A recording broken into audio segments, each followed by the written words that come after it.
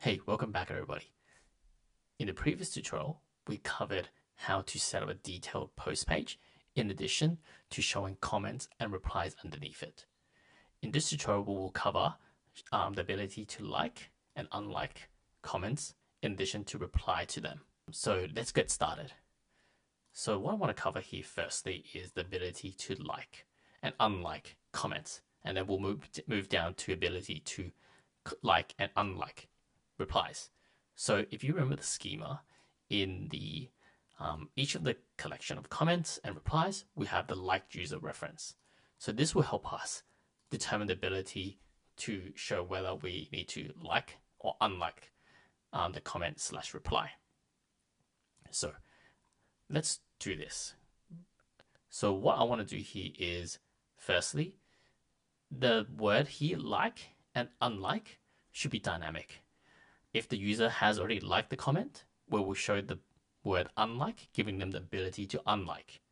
And next, we will, if the user has not liked the post, we'll give them the ability to like the post by showing the word like. So let's do this. So the first thing I want to do here is conditional value. So remember, the comments document contains the user already. So what I'm thinking here is that there should be a condition. The condition is whether the comments document liked user reference list contains, does the list contain the authenticated user reference? Okay. So this is what it should be. And then I like to do the inverse. So here. So it means does not contain. So this means that the comments document liked user reference does not contain the authenticated user reference. So now I'll show like, giving i.e. the ability to like, and then else it will show unlike. And then this is the UI I'm going for. I'll just, maybe the default UI builder display, I'll just do this. It doesn't really make a difference here because the actual text gets shown is this conditional value here. Cool. I might actually now do the same for the replies. So similar type of logic. So firstly, it's conditional value. If the replies document like user ref, list contains item, authenticated user ref, opposite statement, I go like, else I show unlike, and display values like / unlike. Cool. Now that's it. Next, I want to add the action flow. So when a user like action or unlike. So what we want to do here is firstly open this action flow editor so we can see a bit more clearly. So first we're going to do is add a conditional action, similar to how we've done it for the text itself. So the condition will be very similar. If the user has already liked the post, we will unlike it. If the user has not liked it, we will like it. So the condition we'll check for is if this action flow, which relates to the comments, so it's the comments document, if the liked user reference list contains item of authenticated user ref. So this means that if the comments already contains authenticated user ref, meaning they have liked it, we will now unlike it. So we will go update document, and the document we'll update is the comments document of comments reference. And then what we want to do is the liked user ref. We want to remove from set. We want to remove the authenticated user ref. And then similarly, we'll copy this action and do the opposite. Here we want to add the authenticated user ref into it. I.e., so here to recap again is, does this comment like list contain the current user? If it does, let's remove it. If it doesn't, let's add it. So that's how you do it. And similarly, I will do exactly the same for the replies. So let's put in a conditional action as well for on tap. So the condition is basically, does the replies liked user ref this contains item of authenticator user ref. And if it does, let's update the replies document and then add the field of the field liked user ref. I want to remove it because the user has liked it currently. Now they're unliking it. And now let's do the same do the inverse for actually liking it, because the user has not liked it.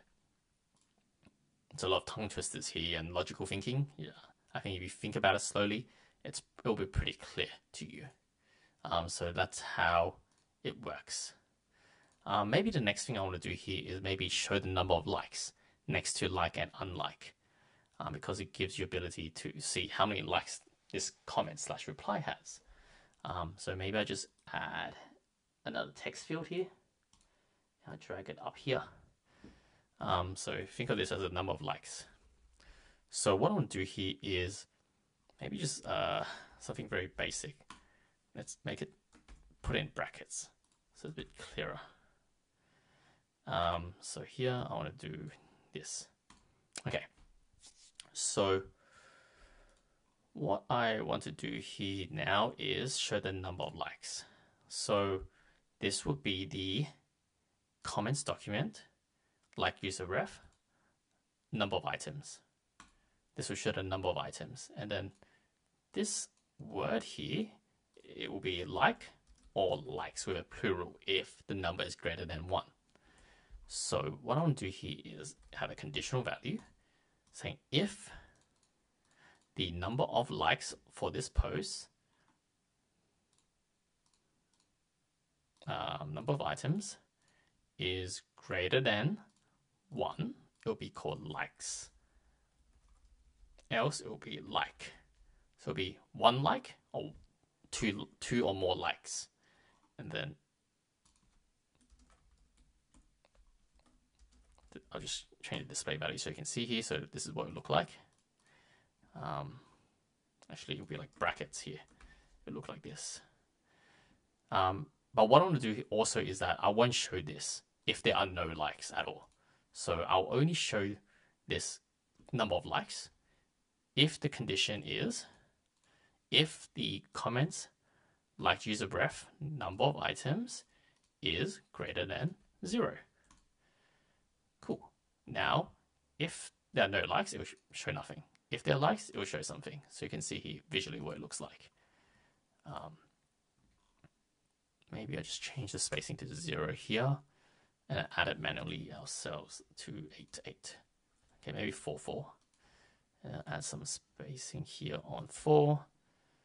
So this looks quite good. This is just the UI stuff that you might be working on to make, which is a bit fiddly. Okay, cool. Now let's do the same for replies. So I'm just going to copy this widget, go down to replies and find what I'm looking for. So I'm going to delete this quickly. I'll add 4 on each side and then paste this number of likes into the reply side and rewire it. So here, the number of items, the number of likes relates to replies. So we're going to reconfigure reconfigure it to the replies document, like user ref, number of items, confirm. Yep, that looks good, greater than 0. Okay, just double checking. And then the number of likes gets shown is the number of replies, liked user ref, number of items, no further changes. And then if the replies number of liked user is greater than 1, we'll show likes. Else we will show like, L-I-K-E. Cool. Perfect.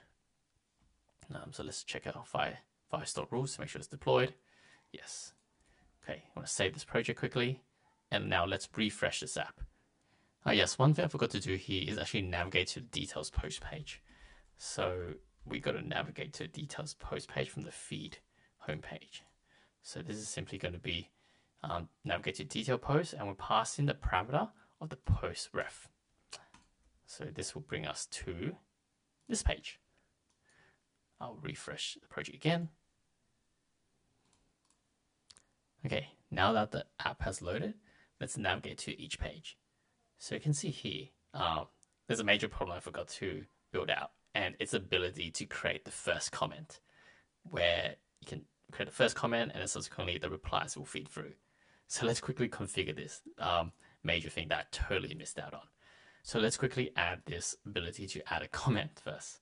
So what we're going to do here is add a container, and we'll drag this under the main post container. I will add a row. Next, I will add a text field, allowing the user to submit the comment. So I'm going to add some padding here for the container.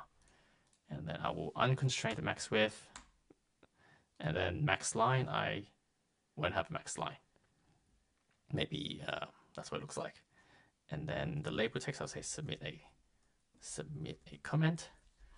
And then I will turn off the hint as well. So it'll be like this. Next, I want to add an icon to submit the comment. Maybe a send button. This looks pretty popular. So this is what I'm going for.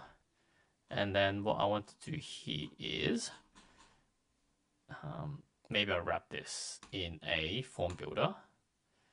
So I'll add in this container, I'll do a form validation. Let me just fix this quickly. Yep, this looks good. And I'll validate the text field. Cool. Now, what the form validation does is basically, I want to check whether someone has actually typed something here. Like, for example, they have actually typed hello world before allowing them to press the submit button. So what this button I want to do here is, firstly, on tap, I want to validate the form. So not set form field. I want to on tap add form, and then where is it? Validate form. And then the form to validate is form number 1, and then terminate if it fails. So you can add a warning about what it says. Okay, this field is, please enter your comment. Cool. Now when they press this action button here, on tap, I want to validate the form first. And then once it's validated, I will add an action of creating a document of comments. So you go to comments collection, the created time is current date time. And then next, the comment text would be from the text widget itself.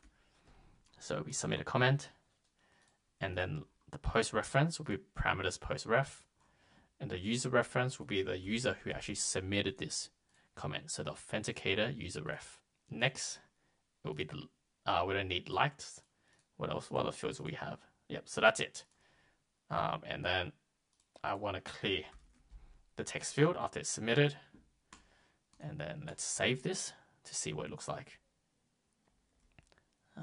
So I'm just going to refresh the app, and hopefully this would allow us the ability to submit a comment, a brand new comment on a post.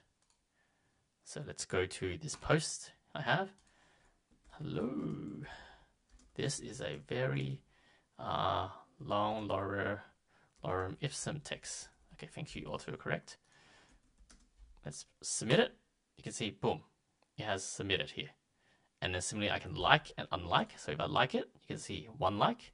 If I unlike, there'll be no likes. So let me just add some spacing to the word here to make sure it looks a bit cleaner between the number and the word like / likes. Cool. So for example here, if let's say I like it, if we go to the backend database, so let's navigate to the comments, and you can see here, once I like it, we have our user reference here. So I'm just liking my own post here and unliking it, which is absolutely fine. So if I log out and go to the other profile I've created called John. 1, 2, 3, 4, 5, 6. You can see here, if I go to the same post and I like it also, there are 2 likes now. So the original creator's likes and the John's like, which is our current profile logged in. And then if I go to my own post, I can also submit a comment and so on, right? So this is now John submitting this post, or submitting a comment on Stephen's post. And then, of course, you can just play around with it. I'm going to take a pause here because we've covered a lot of ground, actually, more than I expected, on likes and unlikes. In the next tutorial, we will cover the ability to reply to comments and replies. So remember to comment, like, and subscribe for more content on Flutterflow, or if you want to stay updated on this series. See you in the next video.